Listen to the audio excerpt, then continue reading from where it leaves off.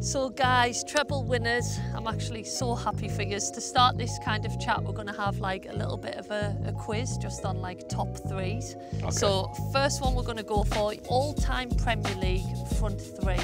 All-time. We're going to go quite quick fire. Henry, I'll say one.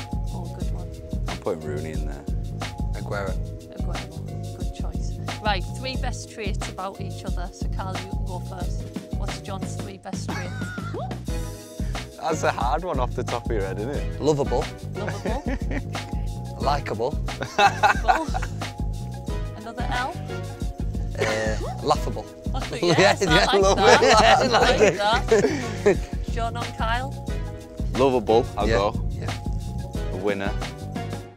Happy. Right, easy one. Three best ice cream flavours. Mint chocolate chip. Oh, no. Yeah, I like that. Vanilla standard, Yeah. when you say. I'm going salted caramel. Right, I'd say raspberry ripple. oh, got four. What we're settling on? Get rid of one. Take vanilla out then, it's a bit of a given. Yeah. Right, three most played songs at the after party, after the treble. Oh my God. Oh, What sticks in your head? oh, what's the one that Jack always plays? A Weekend in Paradise. Yeah. Yeah, that one, yeah. Do you know which That's that a one. tune. Yeah. He kept on playing the Bernardo Silva one. Yeah. Yeah. We won it in Istanbul. I say in the dressing room it's always an Oasis An song. Oasis Yeah. goal put them in, yeah. Okay, Yeah. that's a good three. Right, three things that you still want to achieve as players. I'd love to achieve something with England. I think with the group of lads and the manager that we've got, I think it's, you know, it's on the horizon, but we need to get over that, you know, a few hurdles that we keep, you know, falling short of in tournaments. For me, it's these next ones that we've kind of opened the door to after winning the Champions League, Club World Cup. In the England squad now, you've got to cuddle someone, marry someone, avoid someone. Cuddle Bukayo, because he's just so happy, isn't he? Avoid someone, Trips. That's harsh. It's not. He came for me on an interview. Did it? Yeah. Trips Getting then. him back. Yeah, Trips then, Yeah, definitely. Trips. And I'd marry John. Yeah. There we go. Oh, that's a good choice. Right, okay, last one. Your favourite starter, main and pudding. This is going to be a mismatch, but I like bruschetta. I hate tomatoes. Do I you? can't stand tomatoes. Do like one. Yeah, but he's gone, so I'll go, mine's spaghetti bolognese for me. Yeah. Yeah. Sticky toffee pudding. Baby. Right, so first of all, the treble, congratulations. Honestly, I think everybody is buzzing for you. Thank you. Is it sunk in? No, No. it really hasn't. I just I like get flashbacks and little bits from it, but yeah, when I think like we've won it, it doesn't seem real. Yeah. No, Really for me, doesn't. you know, for me, I think obviously we enjoyed the celebrations, and you know, it was a hard season with the World Cup and everything, and I think it was, you know, right that we enjoyed it as a team. But obviously, as soon as that finished, we're back into here. So Yeah. it probably hasn't really sunk in. We haven't really seen the outside world. We've just been, you know, Champions League, then straight into the England camp. So, listen, it's a great achievement what we've all managed to do. But probably over the summer, we'll probably sink in and realise actually what we have achieved in football, which hasn't been done, you know, since 1999. Yeah. And John, when you look back on this season, like, is there any moments, obviously that final, the win, but is there any moments that really stick out for you in your memory?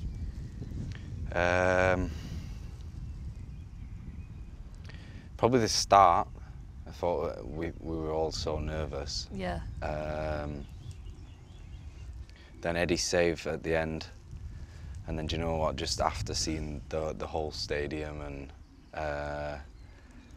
don't know, I've just got like a vision of, or an image in my head of all the fans, the full stadium, yeah, and then kissing the trophy when we're walking past it. You'd marry the trophy. Yeah, probably. And obviously it's the pinnacle of anybody's football and career, but does it motivate you to just want more and more?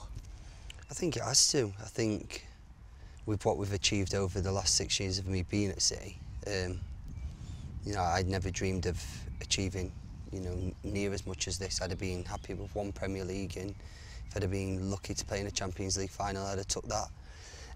But we've managed to do that and more, so it has to. This is the bar that we've set over the last number of years, and you know, it's full credit to the lads for, you know, sticking in it season in, season out, being in all competitions, and showing the professionalism and the hunger to achieve more, you know, and want more, and that's the most important thing. Yeah. And John, we've kind of seen a bit of a different role from you this season. By the way, I've been completely in awe of your performances.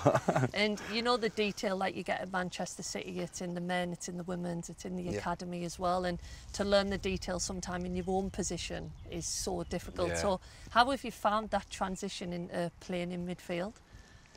I wouldn't say easy.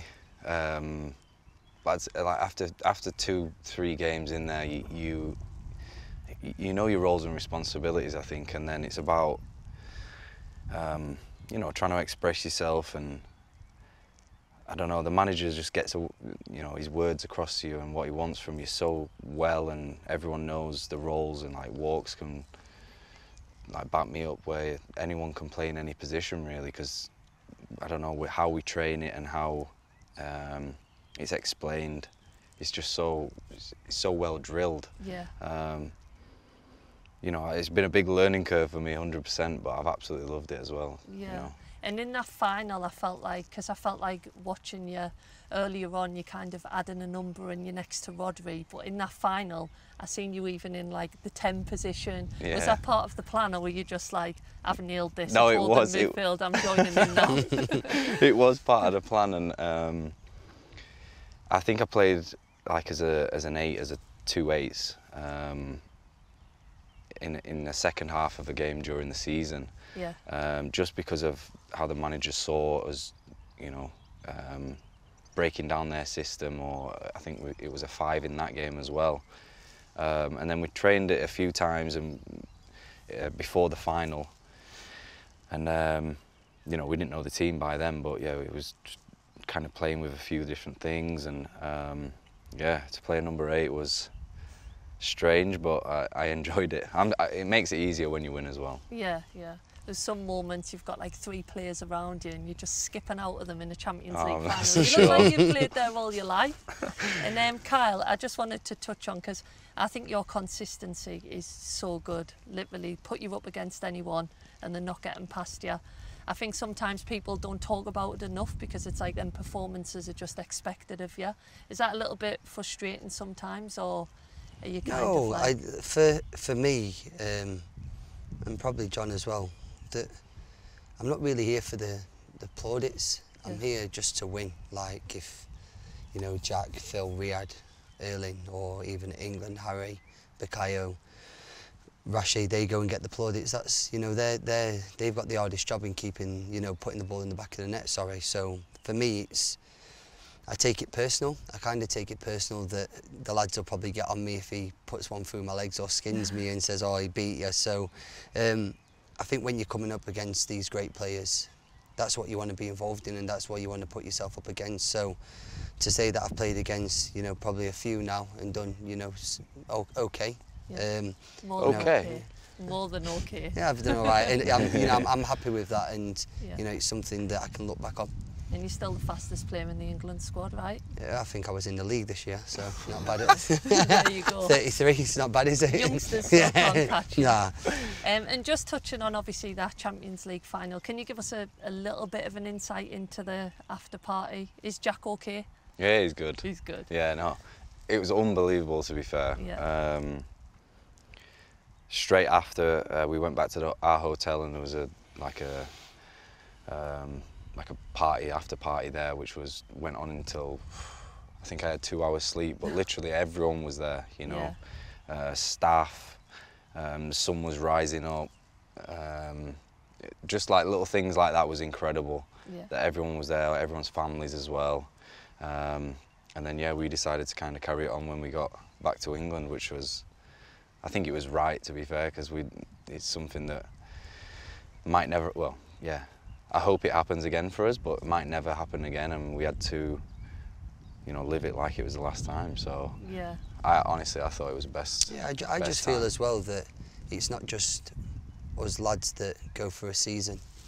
It's our families as well. Yeah. You know, it's the backroom staff, it's the managing staff, and just as much as we're at training or away from our families, they are as well. So for all of us to be together to celebrate with the loved ones, I think it's important. I think that you have to do that, and you have to show your appreciation, and to have a, you know, 1, 2, 3, 20 beers afterwards, after winning, you know, the Champions League final. I think that's the right time to do it. Yeah, and I think that's a good point. 'Cause I remember when we won the Euros and you go out and you have a drink, Yeah. and people are constantly like, you're meant to be role models, athletes. But I think obviously that sacrifice, it's the best job in the world. But Yeah. as you say, the family time and stuff like that, you are away from them. Like, how important do you think it is to kind of still be human as well and help remember them moments so that you're motivated to go on and win more? You summed it up there. I think we don't get seen as humans sometimes, and we're always trying to be perfect and set a good example. But within those moments, I think you've got to let your hair down and let people see what we're doing and what makes us happy and how we should celebrate things. And yeah, I think it's good that side of it as well, where we can. Like for me, I don't drink through the season, so that's my time to promise the lads that I'll drink, and you know, we always enjoy it when we've won things in the past. We've always made it. There's a fine line, isn't there? There's a fine line, but I just feel that, you know, we are human at the end of the day, and we've all come from backgrounds, whether that's struggling or privileged, that we're allowed to drink and we're allowed to enjoy ourselves, because, you know, for me, we're doing the best job in the world, and if you can't celebrate and let your hair down and enjoy the good moments, then we might as well pack up and not even do it. Yeah. Okay, and looking ahead to next summer, obviously you're here in your England kit. How exciting would that be to go to the Euros and actually pick up another trophy for you, but an international trophy? Oh, it'd be incredible. Honestly, I think about the summer where we lost the Champions League final and then lost a Euros final, and it was probably one of my most difficult moments in football. So I think it's got a bit of a special meaning to us as players now, fighting to obviously qualify first and foremost, and then trying to get over that line the next time. I think the most important thing now is qualifying, because we've seen so many big teams that didn't go to the World Cup after having strong campaigns in the previous tournaments, and that's something that we're proud of, that we've always been consistent and being there and pushing for the next thing. So yeah, definitely excited, and I think we've got a great chance of getting the job done to get there. Yeah. I'm a little bit worried for England, because we've got obviously a lot of defenders now wanting to play in midfield. So do you think we're going to have any defenders left at the back? Obviously seeing Trent operating in that role, we know you can do it. Yeah. Are you still as Walks can do it as well. Yeah. He can get in there. I'm all right behind. You start playing with the ball, I'm all right. No, listen, it's good to have some versatility in the group. Obviously, the manager knows that he can rely on people in different positions. You know, even whether that's, you know, Trips plays right back and he can play left back for England. Yeah. I think it's good that we've got the options. I think it gives the manager a good problem. But it's about the team. I always say that it's about the team, and the main focus is getting the country to a Euros. And like I said in interviews before the Champions League final, I think a lot of teams get nearly there and then go on and win it. Obviously we lost to Chelsea in Porto, and then we've gone and won it the next time, so fingers crossed that we can, you know, replicate that, and, you know, we've lost to Italy and go on and win it now. Yeah, and hopefully after the game on Monday you're going to get a very well-deserved break. Is there a holiday planned, family holiday? Are you jetting out anywhere nice? Yeah, straight away, all the family, and yeah, it'll be nice. I think once the game's finished, then, you know, you can fully relax and take as much time as we can, you know, try and enjoy as much of it. I hope the time goes slow, but it won't. But yeah, no, I think after, I don't even know how many games we played this season with the World Cup as well. Yeah. Yeah, it's been thick and fast for us every 3 days, so definitely can't wait to put my feet up. And after probably seeing each other nearly every day for the last year, will you catch up in that time, or will it be I'll just see you in pre-season? Don't know actually. I don't know if we'll always be on the group chat. The lads Yeah. are always Yeah. on the group chat talking and, you know, putting things in. So one of the lads are getting married, so I know a few of us are going to that to celebrate that. So we'll be catching up again, and it's just about, listen, relax, put your feet up, take your mind off football for a little bit, and then it's back on the treadmills and getting ready for pre-season. Yeah. Oh, Right, no. so John, you've been called the Barnsley Beckenbauer. Yeah. Okay. So Carl, we need to come up with one for you. The Sheffield. Anything you can think of at the top of your head? That fly's irritating me, I tell you that. No, just Sheffield Steel. Sheffield Steel. Sheffield Steel. I like that one. Yeah. I also think you shift through the gears pretty quickly, so I was going to go the Sheffield Shifter. Oh, lovely. You like it? Like that, oh. Cool. I like it. Can I just say, John Yeah. Stones has the same amount of dribbles as Oh, Messi give up. in a Wow. Champions League final. Wow. Not That many is, people can say that, can they? that is actually amazing. You and Messi. So, I think that What is to say now? definitely a mic drop yeah, moment. yeah, perfect. Yeah. Little What, cut this on one? that. Brilliant. Oh, thanks, lads. Thank you. Well, your wash bag looks all right. Which one? Which one do you think's mine? The like makeup case. Yeah, it's amazing. It's got a mirror. There you go. Cheers. Thank you. Right, thanks so much.